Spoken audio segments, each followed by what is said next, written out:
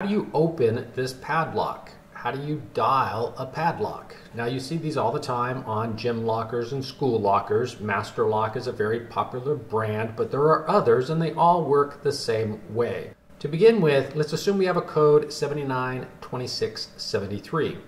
You start by turning the dial to the right clockwise at least 3 times to reset the lock, and then you stop with the first number right underneath that mark.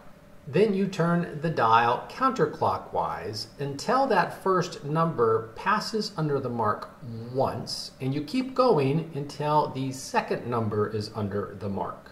Then you turn the dial to the right until the third and final number is under the mark. At this point, you should be able to pull on the lock and open it. If that doesn't work for you, go through the process again one more time slowly, and then if that doesn't work, it's possible that you don't have the right combination.